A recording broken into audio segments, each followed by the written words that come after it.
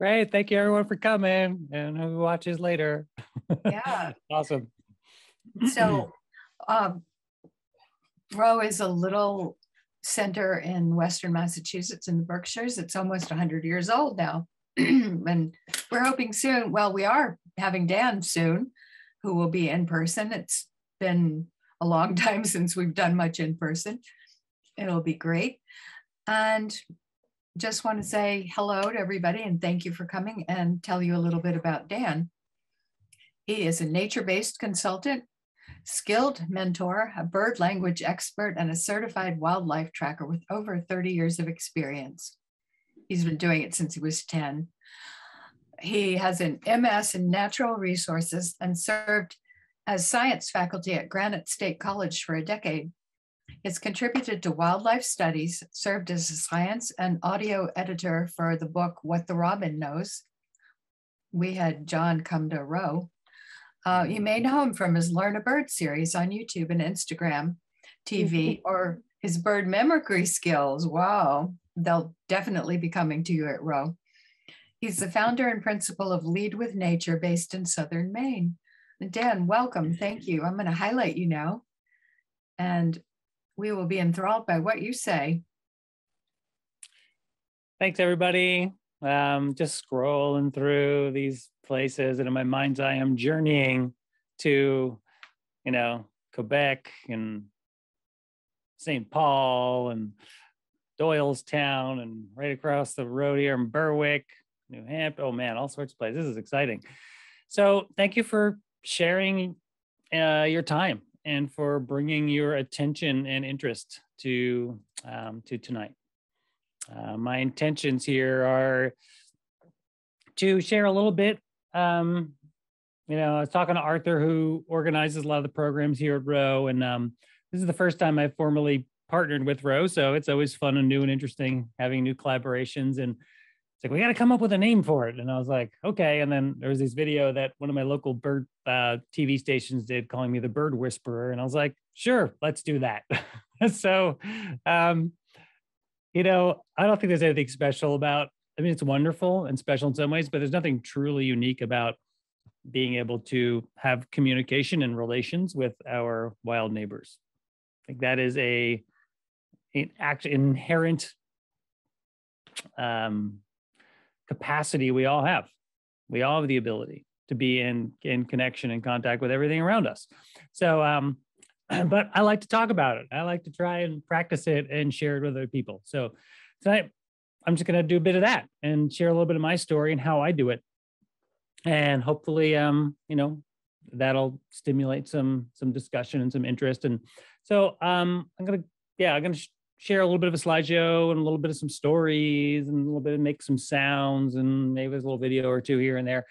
We'll do that for about 35, 40 minutes. And then we'll have some time for some Q&A, as well as just making sure folks know that we're really excited to be able to offer an in-person long weekend program at Roe coming up here at the end of April and early May, which is a fabulous time because it's not like insane peak bird migration. It's still manageable numbers of species, because making connection with our wild neighbors actually can be a little overwhelming when there's too many of them. And for anyone who showed up here tonight who's a fellow bird nerd like me, you can get easily distracted by all sorts of colors and sights and sounds.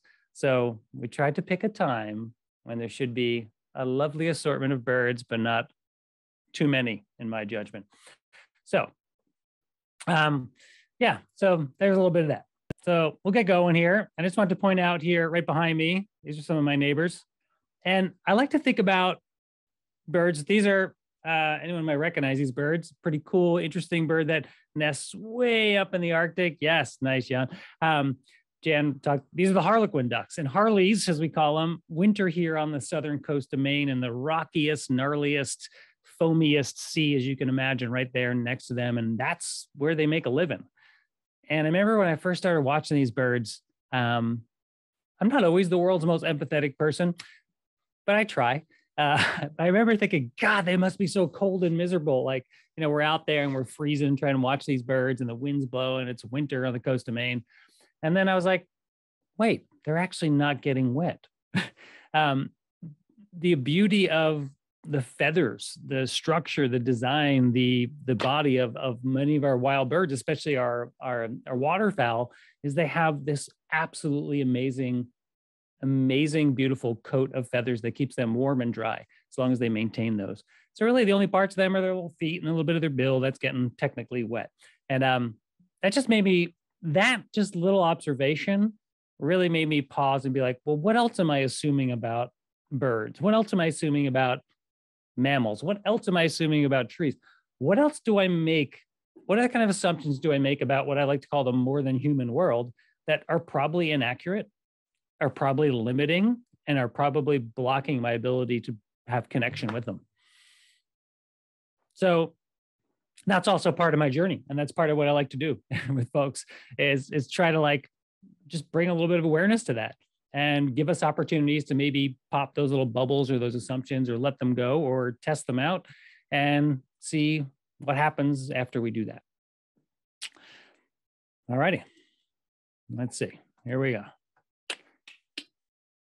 If you have questions that are going along here, please don't be shy. Pop them in the chat, and they will be carefully curated by Fia, and we will address them later on. I'll keep an eye on them as best I can, but I will be yapping away here quite a bit. So I probably won't be able to respond in real time, just so you know.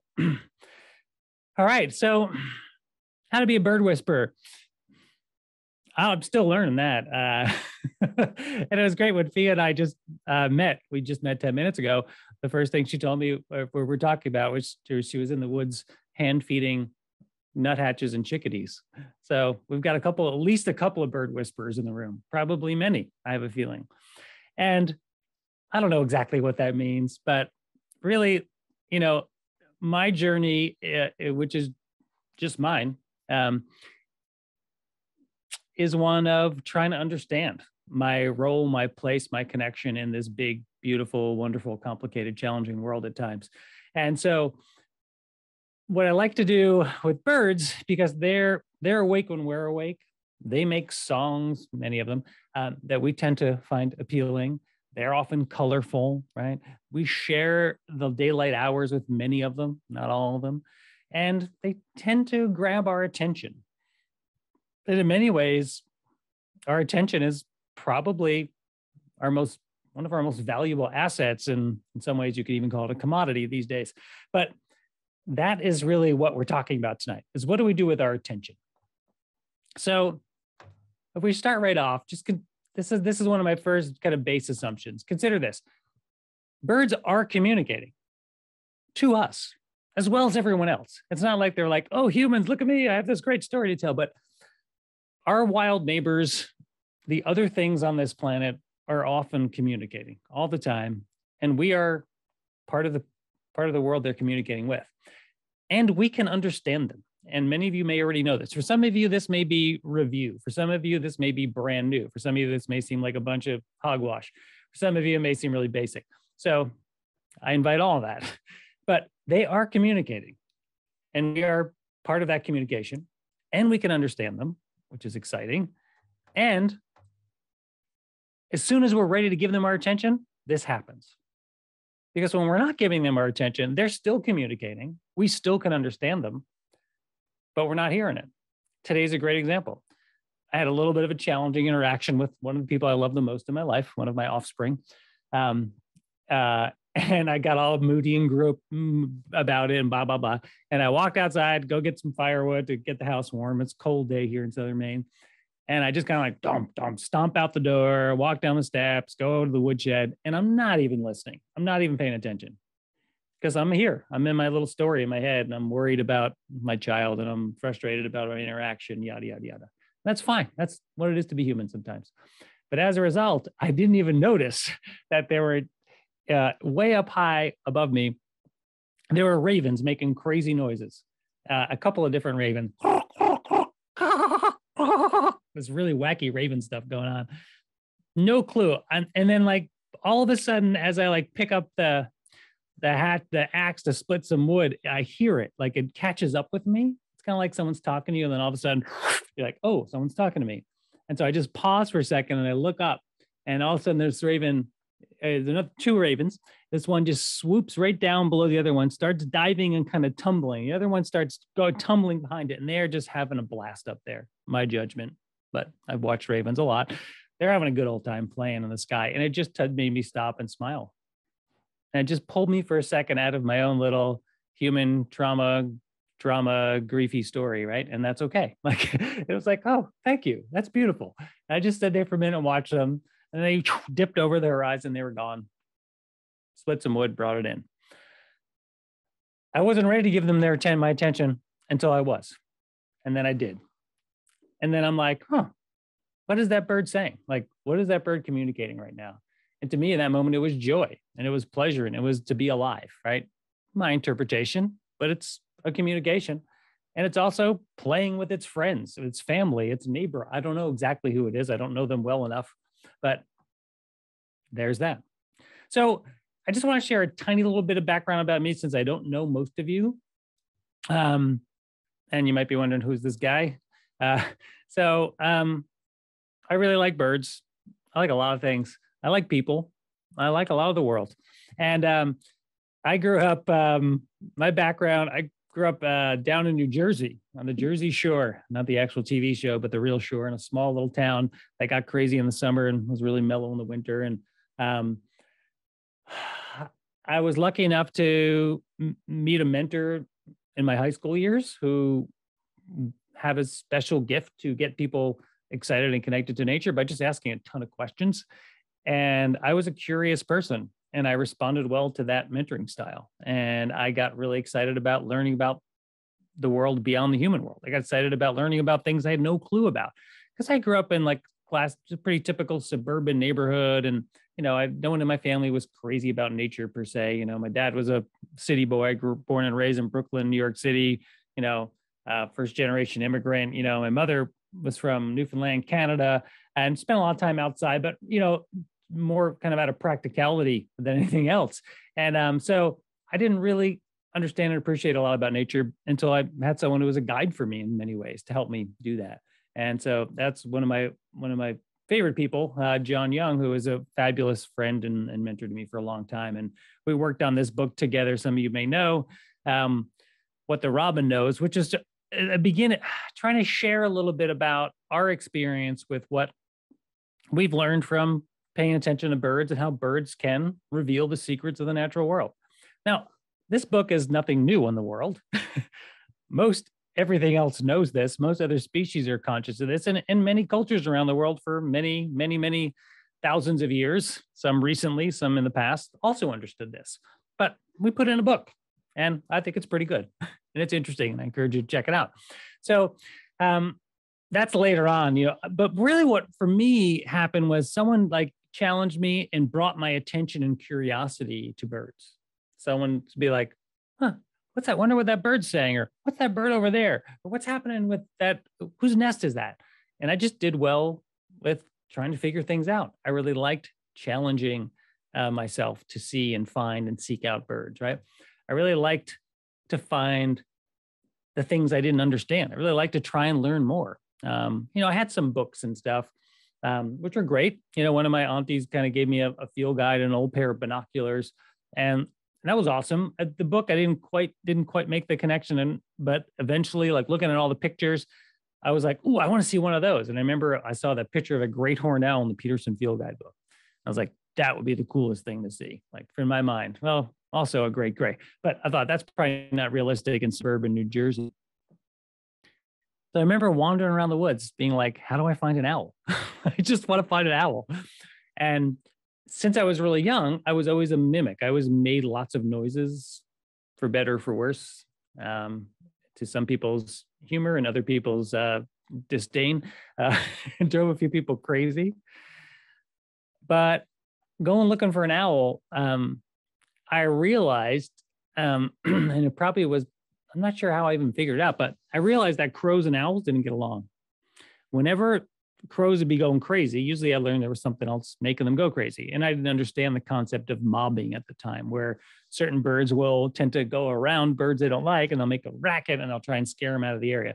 So I didn't understand that, but I knew something about crows and it had something to do with owls. So I started just following crows all over anywhere I could. If I heard crows making a racket, you know, our typical crow kind of vocalizations, right? We think about like, ah, ah, ah, or they all have different accents. So depending where you are in the country, right?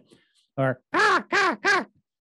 really structured calls, very similar, like very stable. But then when you hear crows go to really unstructured and kind of like almost intense or erratic call, like,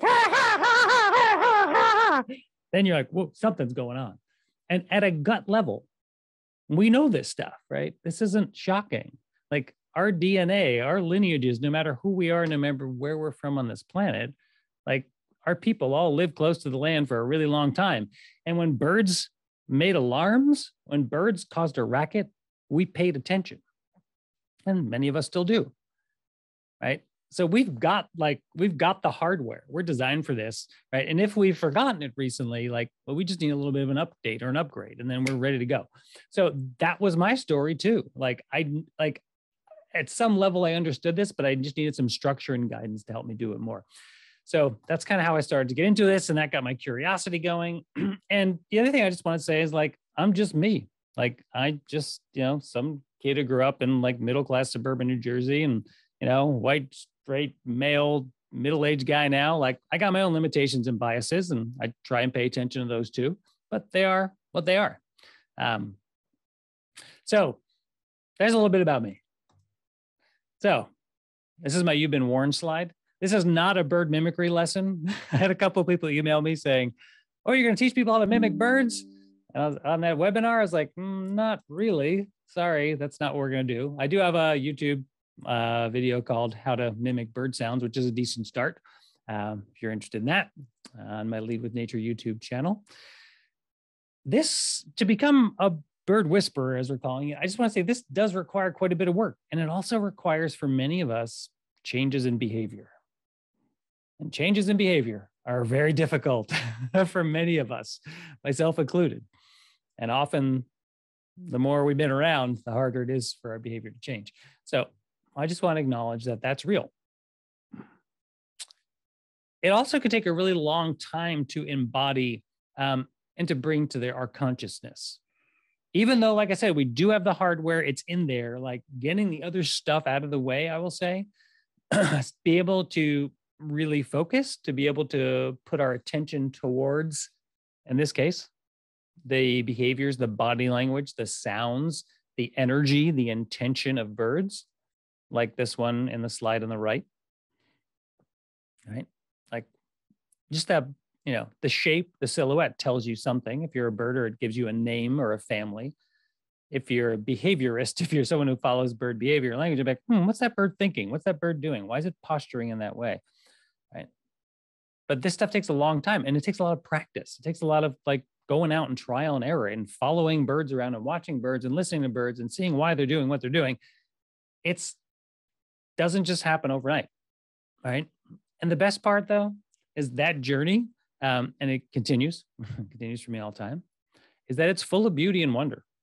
It's full of challenges too, but it's mostly full of curiosity, beauty, and wonder. And it doesn't stop. Really doesn't. So, best part just keeps going.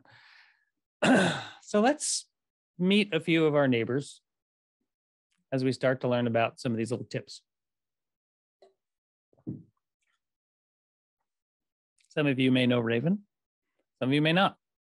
In the Mountain West, raven is a classic city bird. I mean, it's a bird you'll find roosting over bus stops and pooping all over, you know, people standing there. It's super troublesome. And, you know, in some parts of the country, it's very rural and wild and in the mountains, you know. But raven is my neighbor, one of my neighbors, maybe yours too. And I just like asking, what are your assumptions about raven? So if you feel like popping something like that in the chat, like, what do you think? When you think raven, what comes up for you? When you think harder, what do you just assume about birds in general? Raven's an interesting one for this.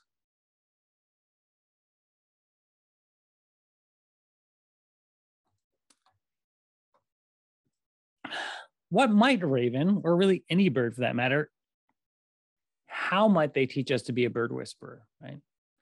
Because while I was really fortunate to have a human mentor, there's no doubt the most important teachers for me have been and continue to be my wild neighbors, including the birds, but not just the birds. If the birds just lived in a little bubble with nothing else out there, there wouldn't be much to learn and it wouldn't be very interesting.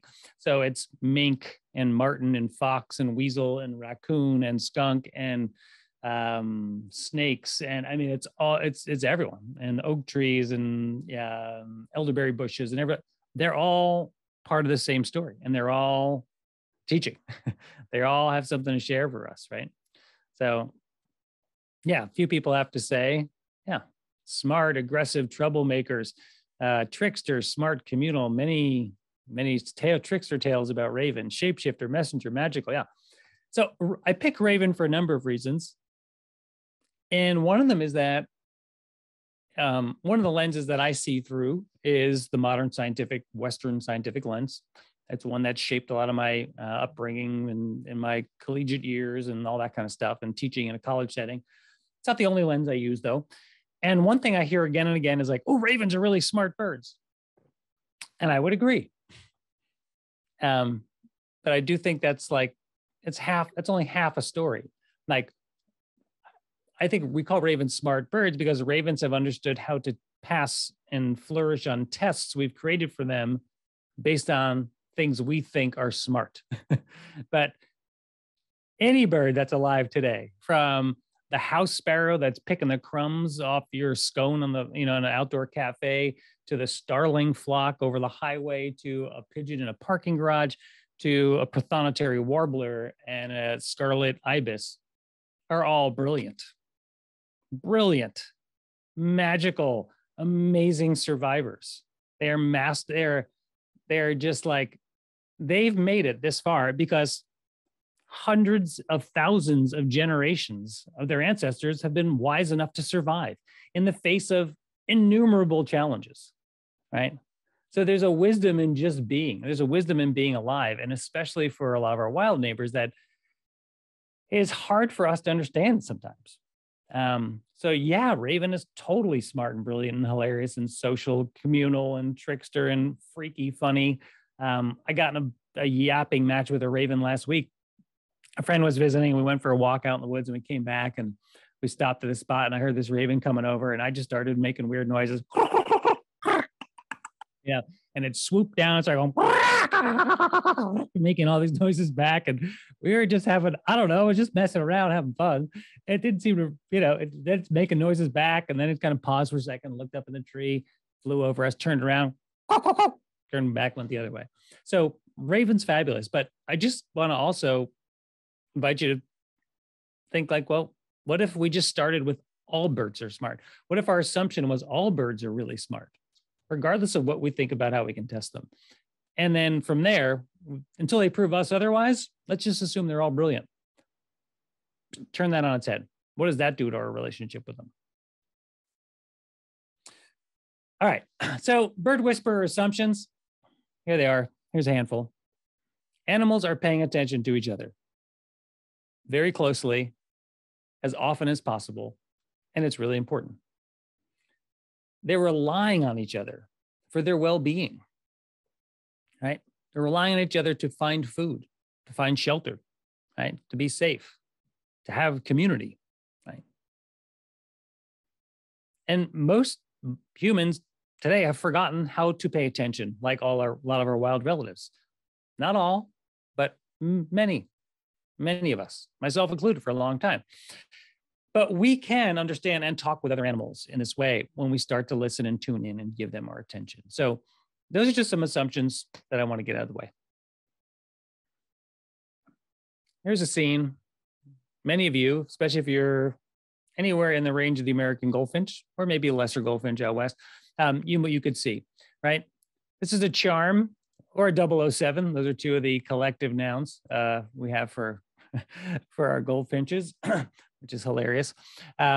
So the goldfinch is one of our most common social chatty birds. Fascinating critters. Come to bird feeders. A lot of people have familiarity and connection with goldfinches, right? Yeah.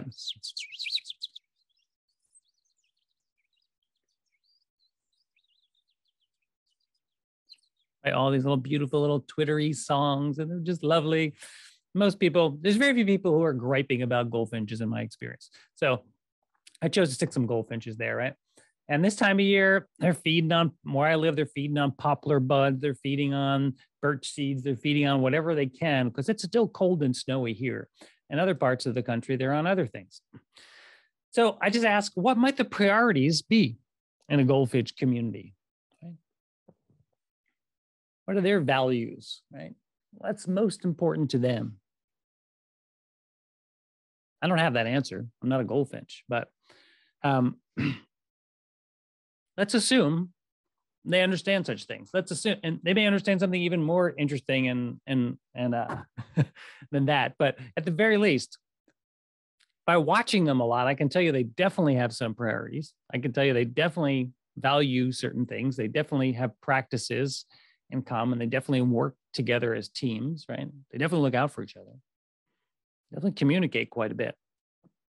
And they're pretty dang good at taking care of each other. All right. But if we want to start learning how to be a bird whisperer, how to start to interpret this language, one of the lenses I like to look at it through are, what are the practices it takes? What are the practices we need to embody, we need to start to take on in order to do this, in order to truly, to get more understanding. And there's other ways to understand this. This is just how I've done it over the years. This is how I've shared it. This is how I've taught this for, and it's evolved, but for decades. These are things that I find that stick. They still stick year after year. And the first one is probably the most important one. And it's always a good one for me to hear. And I have a huge sticky note right in front of me that says this: slow down. Right? One of my good friends, and she had her first daughter. They're visiting family, and I think the daughter was maybe a year and a half old.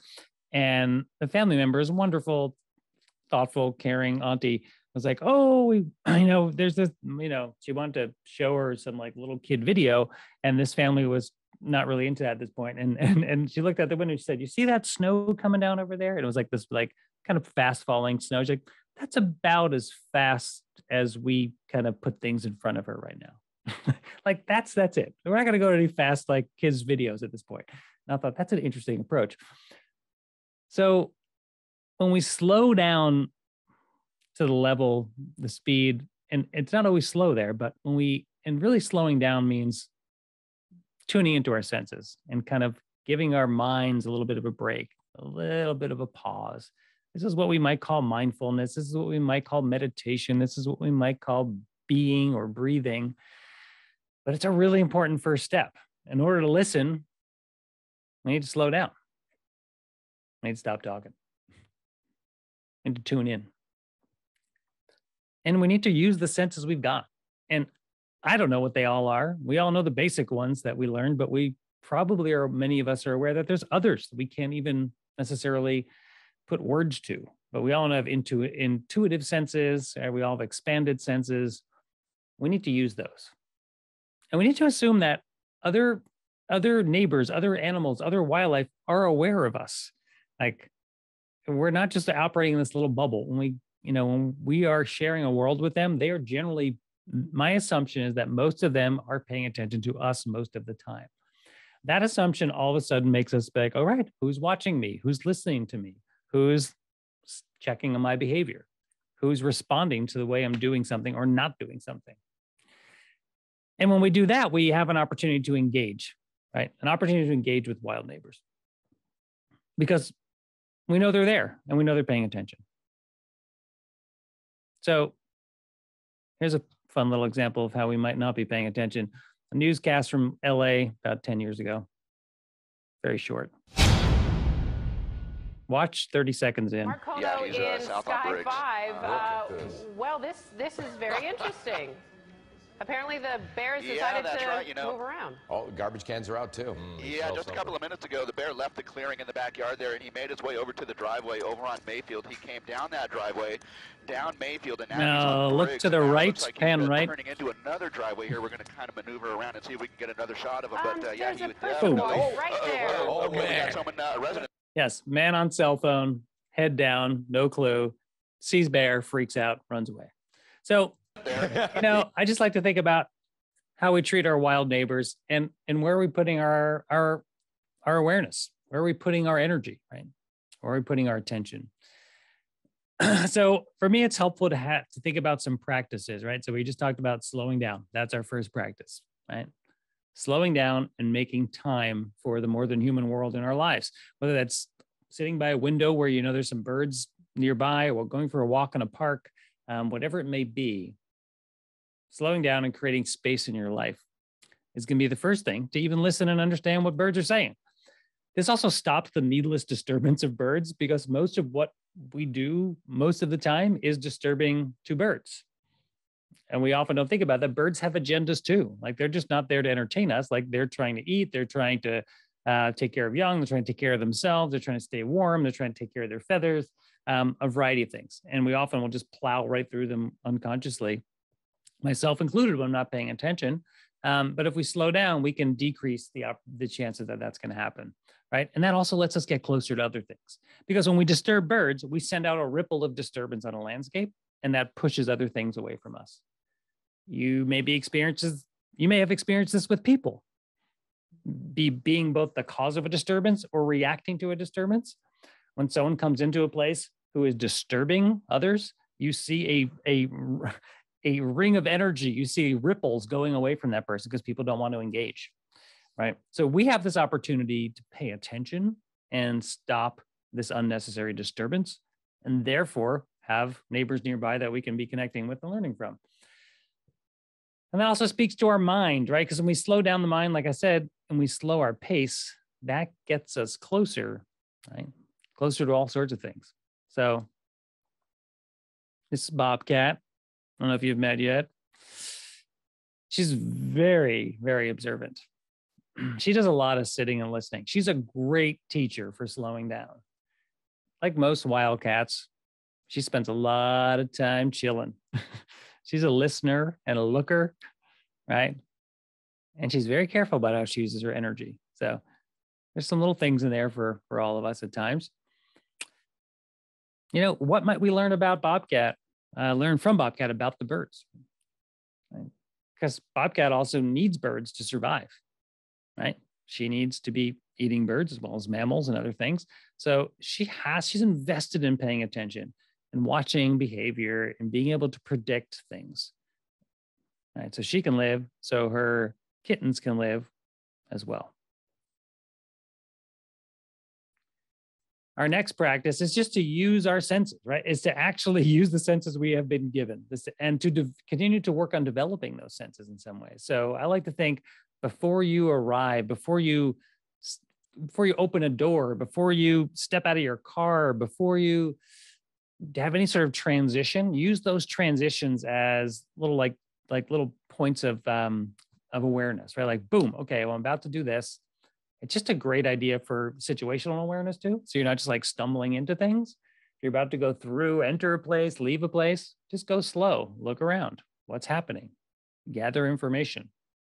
Right? Think about, even, I know it's not kosher anymore, but when I was a kid, we used to let our cat, we had a house cat, we used to let it out all the time. It probably was slaughtering birds left and right. What did I know? I was a kid. But when I let that cat outside at night and I opened that little door, it would always just step 2 steps out and then just sit there, and it would wait. I remember watching it, like, what is it doing? And it would wait 5, 10, 15 minutes.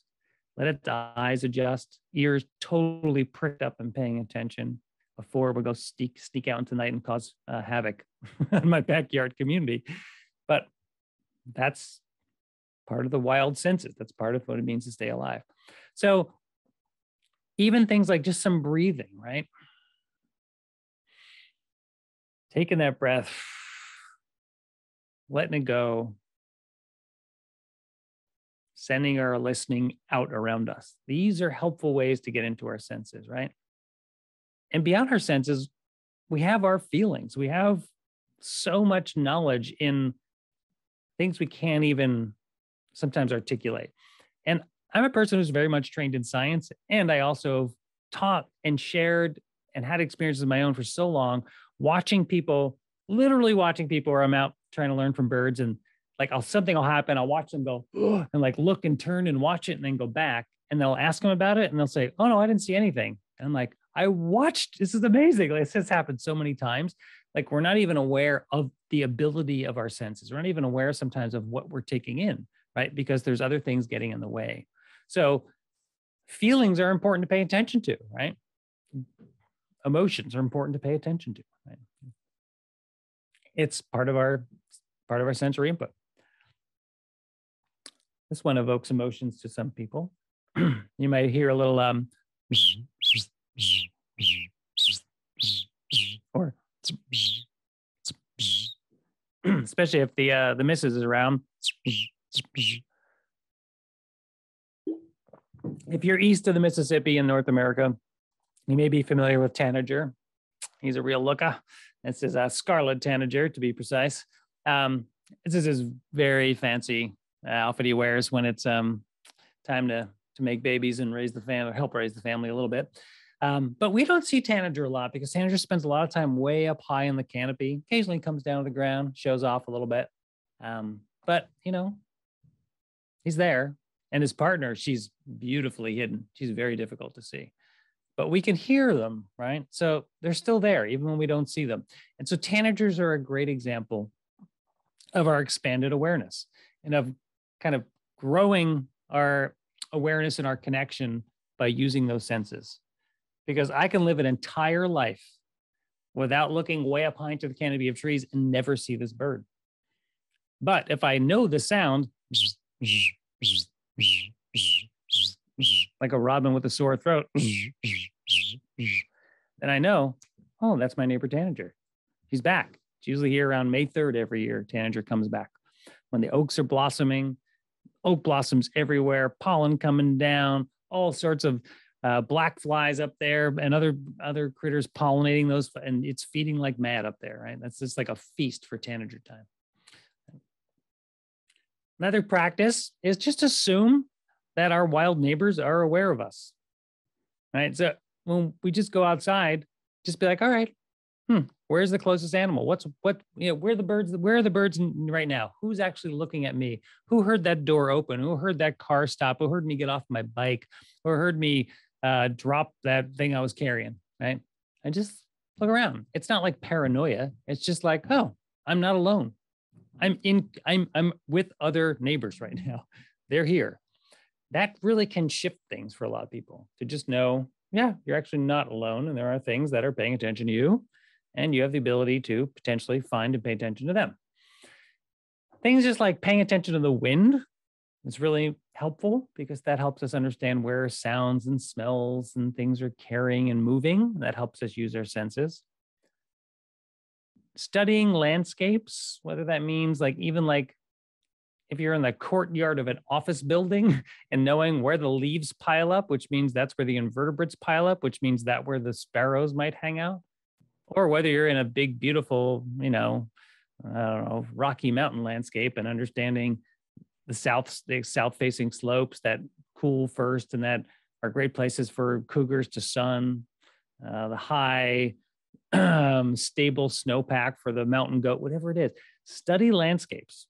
Start to look at maps, because when we want to understand our neighbors and become whisperers of birds and other things, we want to understand who they are. If we don't even understand who they are, what they eat, where they live, where they build their nest, it's hard to make those connections, just like meeting real neighbors.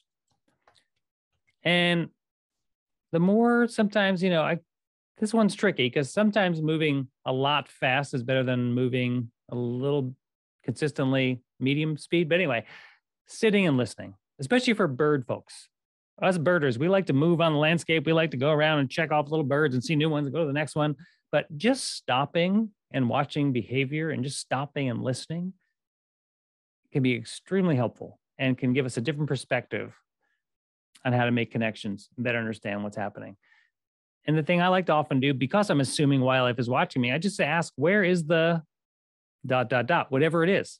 So if you're in the Pacific Northwest and you're on a hike in a valley, where are the elk right now?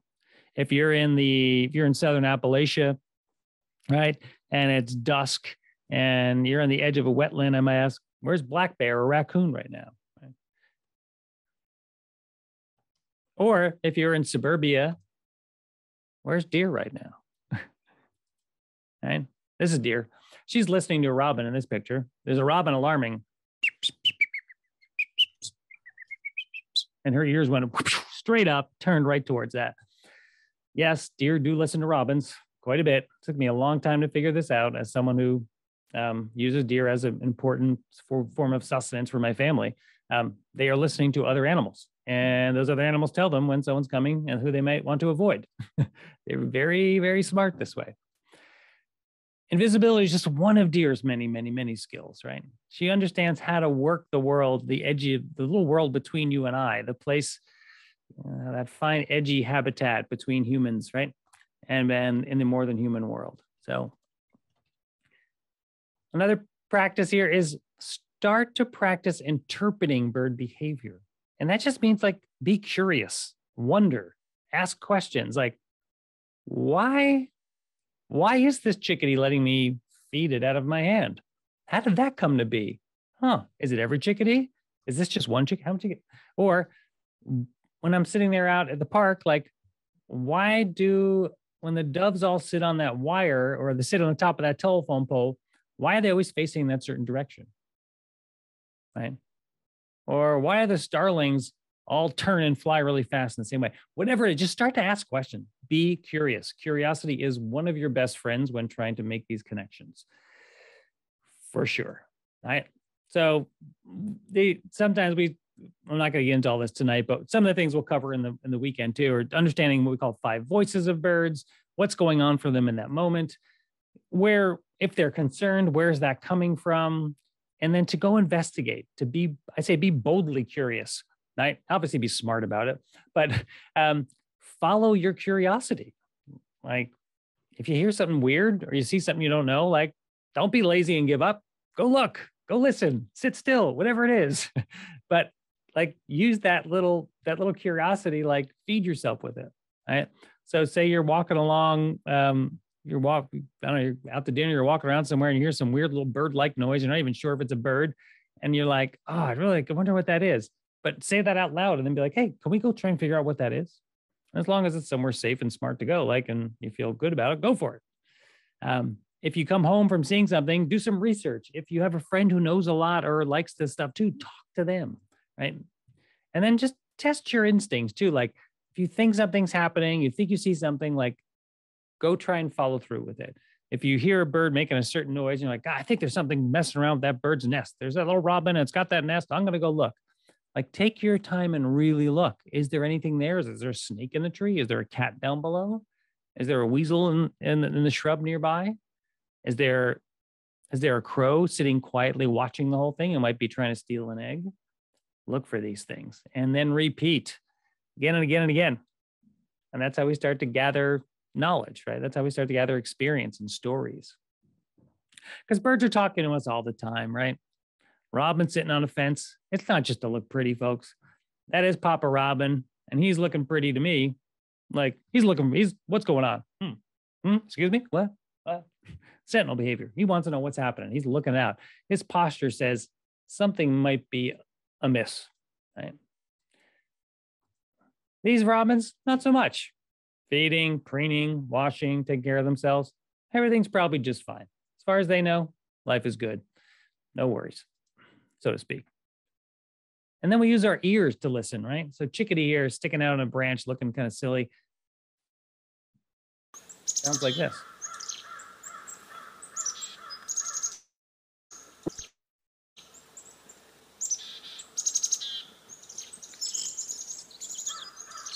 Dee dee dee dee.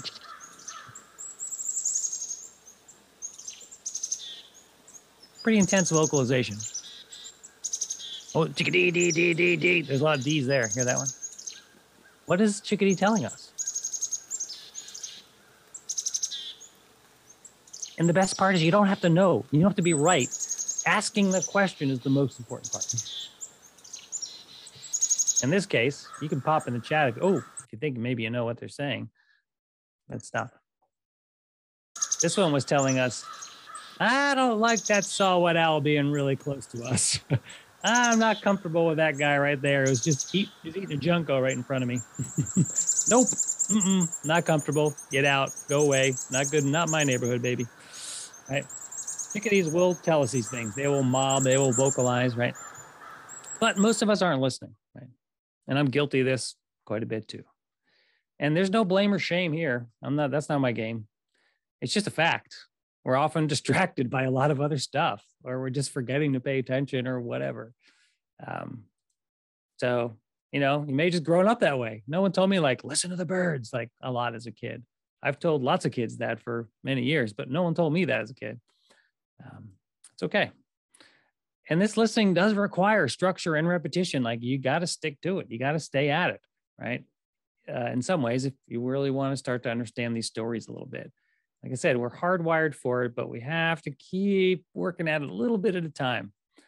And by doing this, we're unlocking beautiful little wild mysteries, right? So here's one a year or two ago. Just curious. I was on a phone call talking to my wife, checking in. I was working on the road, and I just heard like dog barks in the distance and in the distance, but they were moving. Like I could visually like hear them moving. There was one there. There was one there. Then one there. One there. I was like, man, something is setting off dogs. That to me is what I call bird language. There's no birds involved, but it's like I'm tracking energy moving and I'm tracking the alarm calls. In this case of domestic dogs, it's like something's going through that neighborhood and they don't like it. So sure enough, I just ran ahead of the sound, hid myself behind a bench at a bus stop and started squeaking on the back of my hand.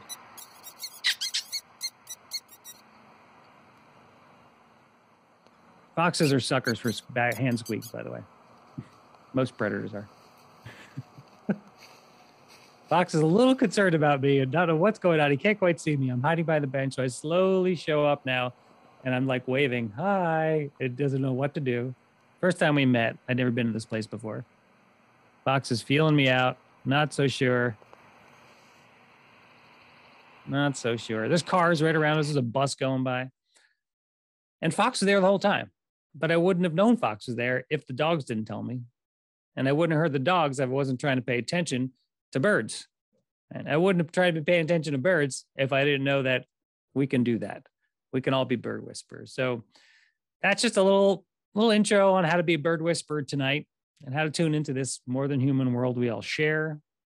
And I'm happy to take some questions and answers questions here in a little bit. And just another reminder, you're all invited to come learn with me because I'm learning too. In person at the Rose Center. You can sign up there the weekend of April 29th.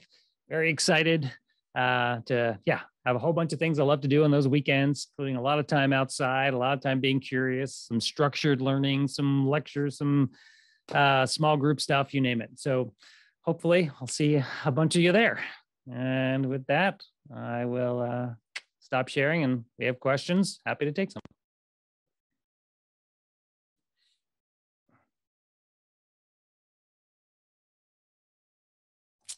So the best way would be to put questions in the chat. And I'm going to put the website of the program on the chat. Thanks, Pia. Mm-hmm. All right, let me keep my eye on this whole chat. And it doesn't have to be questions either, folks. If you've got other things you just want to share, that's great. Yeah.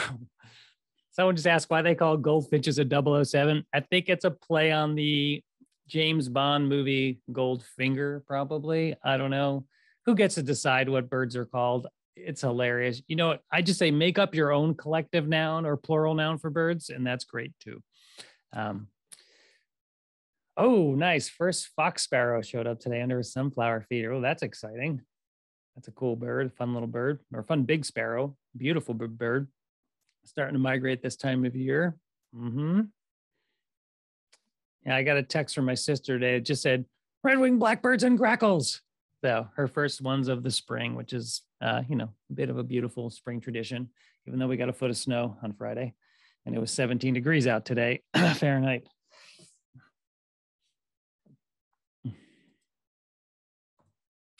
All right, let me go back here to the chat.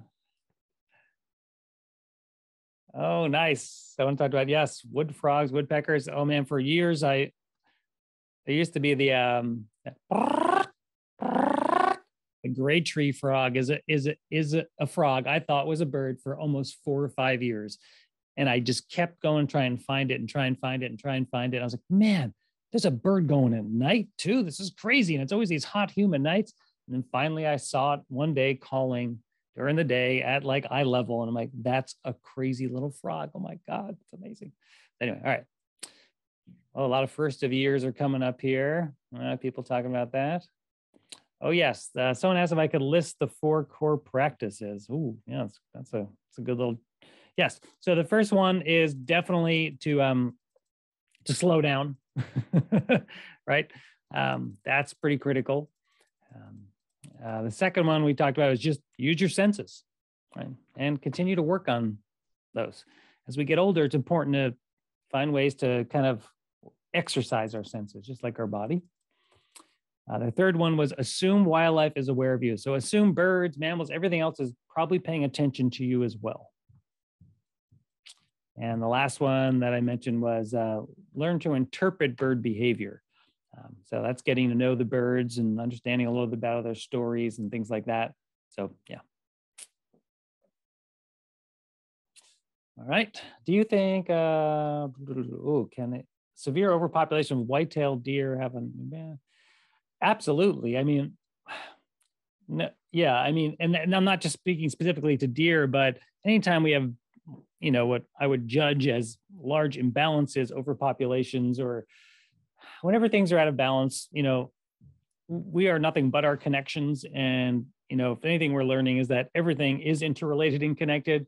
So especially deer, so this example, I grew up in suburban New Jersey, so I know a bit about this. Overpopulations of deer result in the destruction of the understory. So birds that nest in low shrubs and understory areas in the forest have almost no chance of surviving unless they can live in things like barberry and things that deer tend to avoid, other kind of challenging invasive plants to consume. So yeah, for sure, happens. Yep. Is climate change messing with the way birds migrate? I mean, climate change definitely affects how birds migrate. I would say it's not so much, in my judgment, and what I understand from a lot of the scientific literature, is it's not so much about timing of the birds migrating, it's about the timing of the foods the birds need during migration. That's the trick. When are things flowering, budding, fruiting, seeding, pollinating that they're depending upon, that their ancestors depended upon for millennia, and now all of a sudden those things aren't available? It really tests the resilience of an individual, of a family, of a flock, of a species, to be able to adapt to those things again and again and again. So that's one of the biggest challenges. Yeah. All right. Nice. Ravens inform me of a red tail. Yes, they shall do. Do you have tips for someone who wants to facilitate bird language? What did your mentor John Young do that inspired you the most? Yeah, sure. I mean, if you want to try and bring an awareness to the language of birds to other people, role model curiosity, learn alongside them, and do it regularly. So start like a little club, like a little bird language club, or like a talking with birds club, whatever you want to call it, and just go out there with the intention of, we want to learn from the birds, and start to go to the same place again and again and again, ideally around the same time of day again and again. Like even if it's like every Saturday at 2 p.m. or every Sunday at 6 a.m., whatever it is, and you'll start to pick up knowledge of place. And knowledge of place helps you understand baseline behaviors, and that helps you understand breaks in baselines. That helps you understand priorities of birds, all that kind of stuff. There's a lot of layers there to unpack, but there is, yeah. And I mean, Tyrion, if you're familiar with John Young's work, he did do a couple of, he did have some media on that topic on facilitating bird language groups, I think, too, that for a while. I remember there used to be some old CDs back in the early 2000s. So that's probably available somewhere too. Oh, do I have a favorite bird? Well, I mean, the harlequins are pretty awesome right there. It depends on the time of year. It depends on a lot of stuff. No, I don't really have a favorite bird. Whatever bird is around me and it's happening right now, it gets me excited. Let's see. Someone asked about timberdoodles, also known as the American woodcock. Any tips for seeing them during the day? Yeah, good question. So woodcocks in the spring display on the what we call the painting grounds, where they come out and the noise you often hear is the bzz or beep kind of noise. But at dusk, you'll often hear, and if you're lucky, see a when they're up in their flight and they start to drop down. They have little wing whistles that happens with their feathers. They land and bzz, right. So that's often the noise we hear. And so they're easy to spot at dusk. They're out in the open in fields, right? And you can actually get pretty close to them sometimes too. But during the day, you want to go to leafy, wetter, forested areas that have a lot of thick cover, a lot of moisture on the ground, because they mostly eat a lot of earthworms these days. They eat a lot of invertebrates, but it's mostly earthworms. Walk really slowly around places with earthworms that are wet, really slowly, because their camouflage and their technique is don't move until I'm about to be stepped on. So they're hard to see, really hard to see. But that's what I would suggest. And sit still in that place. Oh, someone asked me a biggest year number. I'm not really that much of a computative birder or quantitative birder. But this year I did set a goal, just stay in like the top 10 of my little eBird county here, just as like something to keep me going and connected and making new connections. And I think I just had over 200 birds in my county this year that I identified and saw, which was great. It was fun. It was exciting. So yeah, so I don't know. I guess maybe that's my biggest year. I don't know. So we have a couple minutes left here. Nice. Thoughts on bird rehabilitation centers? I think in general, wildlife can use a lot of help. And I say that mostly because a lot of I work very closely with the wildlife rehabilitation right down the road from me. The vast majority of the birds that come in there are coming in there as a result of a negative interaction with the human world. So I kind of feel like we have an obligation in many senses to do our best to mitigate that whenever possible. It's not perfect, doesn't happen all the time. So yeah, I'm grateful that there are people and places who have the knowledge and the ability to care for our wild neighbors, just like we would other neighbors. So yeah, grateful for those. And I think you missed one question about whether raven and owl can live on the same tree. There's always hope, folks. There's always hope. Don't know. Not usually. Depends on the owl and the raven, but yeah, who knows. All righty. Well, with that, we are at the end of our time. Anything, Tia, you want to wrap up here with? I've entered the website Okay. link for your program, and I hope people will come because I want to come. We're gonna have a good time. I like to have fun. I like to have fun when I learn. I like people to have fun. And again, it's not about, I think, the word expert is problematic. It's about learning together. It's about continuing to be curious, sharing stories, finding connection with also like-minded people who are interested in these things. So yeah, I hope folks will at least consider it. And if that doesn't work for you, yeah, there's also other ways to follow what I'm up to. And so I hope to reconnect in some way with you all and actually meet some of you at some point in time in person. Thank you so much for being here. Yeah, thank you, everybody. Yeah. See you at Row, hopefully. All righty. Good night.